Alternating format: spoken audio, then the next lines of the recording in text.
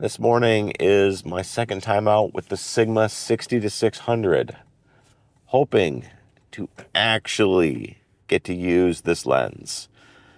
Other than the one shot I took this week in my backyard of a hawk, I really haven't had a chance yet to put this lens to use. And I'm hoping that today is the day. It's been a rough week, and I have just been on my ass sick all week long. You can probably hear it in my voice. Today's the first day this week that I'm not coughing like crazy, that my throat doesn't feel tore to shreds. So that first exposure that I've taken with this lens, it met my expectations. And don't read into that like I'm being passive aggressive. Like, between what I paid and knowing that this is a new lens, I have a base level expectation of image quality that I expect to see. And so far, that very first test in my backyard, it met that base expectation. So now we're out to see if it holds up to those expectations. Now, I could do just some boring test where I set up some books and coffee mugs in my house and take some test exposures, and I might do that at some point. But if you've watched my videos in the past, I really prefer to get out in the real world and use my gear, okay? I don't buy this gear just to make YouTube videos. I legit buy this gear to actually use it, to do photography. I mean, what a bold concept, to actually buy camera gear that you intend to use for photography. It's insane. Insane. Who would have thought? And I just spotted a badger. Oh man, it's gonna be hard to get a good shot of this. He's a ways off. He's still going away from me. I caught a glimpse of him scurrying across the road. It looked like he's carrying something, probably a gopher. There's a lot of gophers out here, and badgers are one of the predators that really keep gophers in check in this region. He's out of sight now. That's usually how badger sightings go around here. They're very brief, very quick, and they don't stop and pose, ever. Not that most animals do, but sometimes some animals will stop, at least look at you for a second, and give you some opportunity. Badgers, no. Nope. Well, how about a hawk shot that's not in my backyard? Do those count? If so, let's see what we can get here.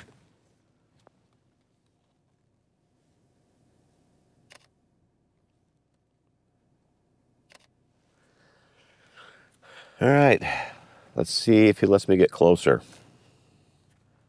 And that's all he let me get. It's pretty typical of hawks.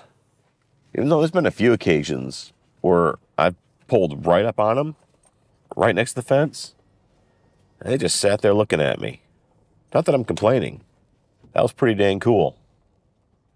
So I know what some of you are probably thinking. Like, this isn't wildlife photography. You're not in camouflage, out in a blind, out in the field or in the woods for hours on end. I know I'm not. I do have that stuff, and I have done that. Wildlife photography doesn't have to be outside in a ghillie suit crawling across the ground with a camera. All right? You're outdoors filming wild animals. That's wildlife photography. Plus, today, I can't really go and hike around. I have the dogs, as you can see.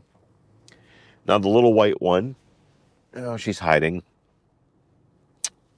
I've been taking her a lot with me. You've probably seen her in other videos. She's a pretty good photography companion. She's got it figured out.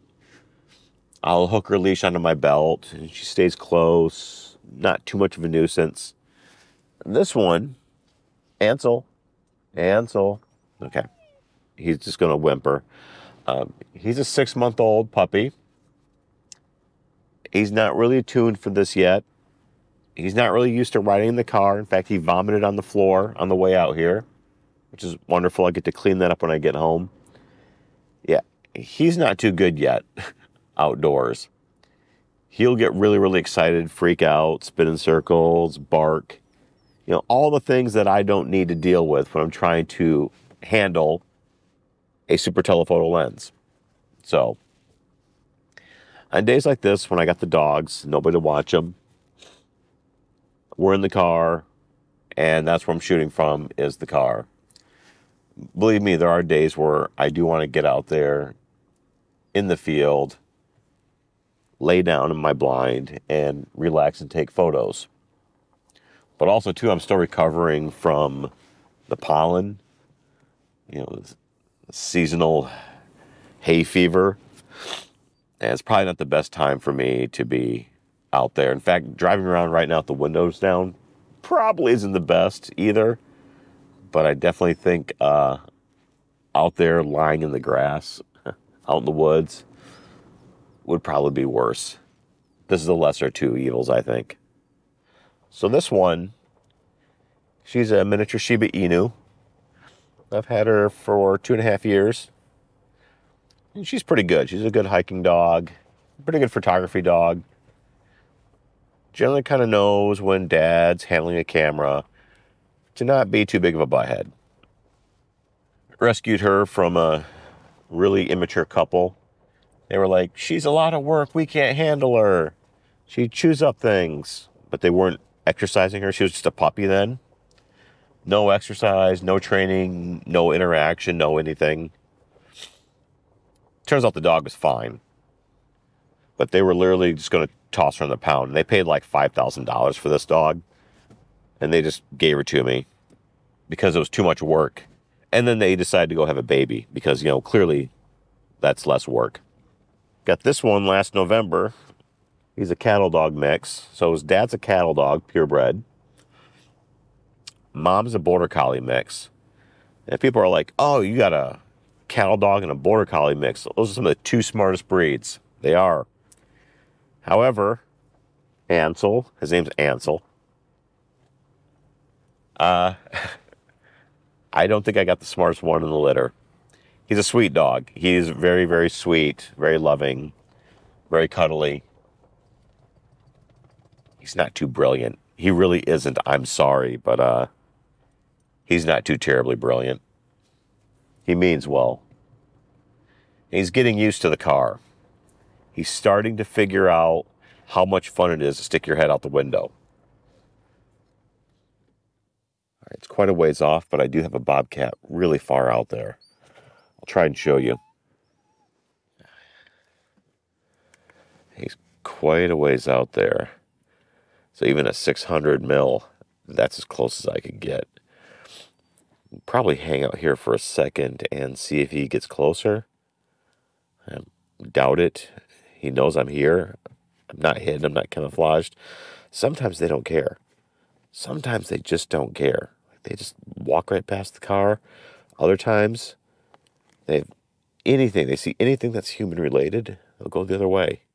You never know. You never know with these cats.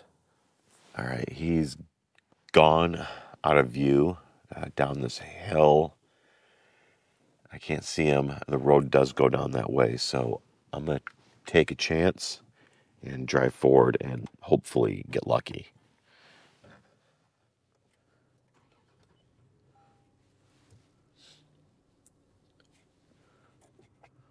For a moment, I thought I was going to get lucky because he started kind of coming towards me a little bit. He's still a ways away, but the direction was towards me. So I was like, if I just sit here quietly and they don't bark, maybe, just maybe. And then he angled away and went down over here. I'm going to try to pull over here and just park.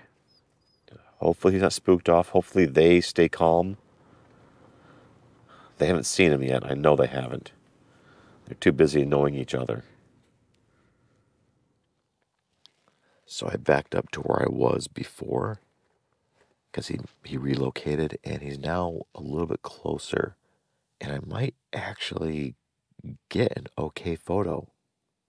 I've been here for about an hour now. The bobcat, he moved out in front of my vehicle and he started inching closer, crawling while he was hunting. And he started getting close enough where I thought I might have a good opportunity right up until the point that some truck tore down the road and scared him back off on the field. He sat out there for another 15, 20 minutes, and then he started crawling my direction again, but then he kind of disappeared back behind that hill and those bushes. I may have to relocate and see if I can find him again. I don't know where he wandered off to. Just vanished. They can do that. Animals let you see them most of the time. It's just how it is. You know, out here for about an hour watching him, hoping he would get closer so I can get a better, closer exposure. That'd be a great, like, icing on the cake shot for breaking in this lens.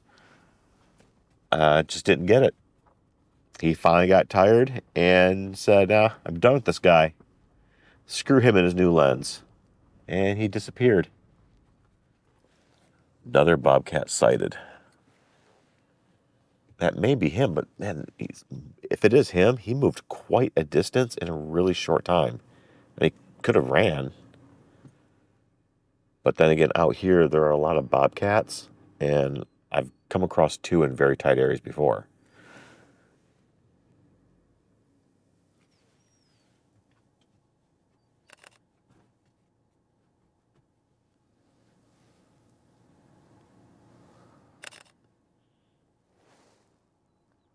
He's up on the other side of the road now.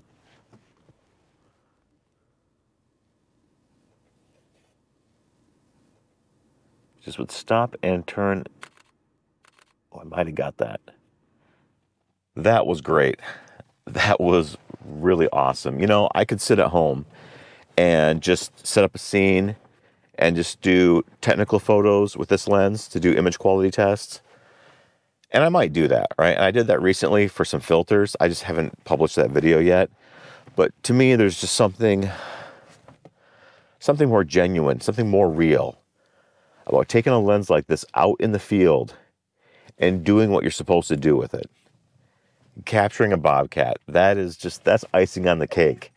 If I don't see anything else rest of the day, that's perfect. I don't care. That was awesome because you can't script these. These are not scripted videos. I've done scripted videos, and sometimes it's appropriate. Sometimes it makes sense. But sometimes I want to do something authentic and real like this. And so you can't script this. You can't plan this.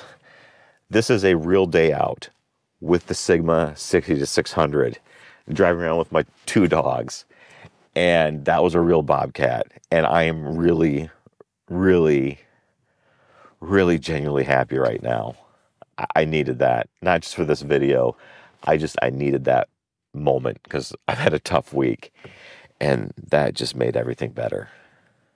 I'm so happy.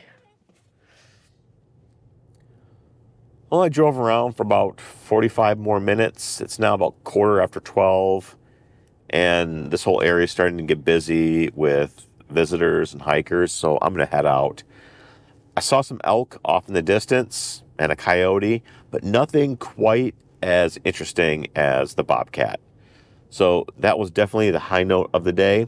And on that, I think I'm going to call it. Head on in for the day and let these guys out of the car. They're getting a little anxious to get out and run around. So aren't you? Yes. Yeah, you're whimpering a lot. So this was a good day. This was finally a great opportunity to really break in this lens and just get out and do a little bit of photography. That always feels really good.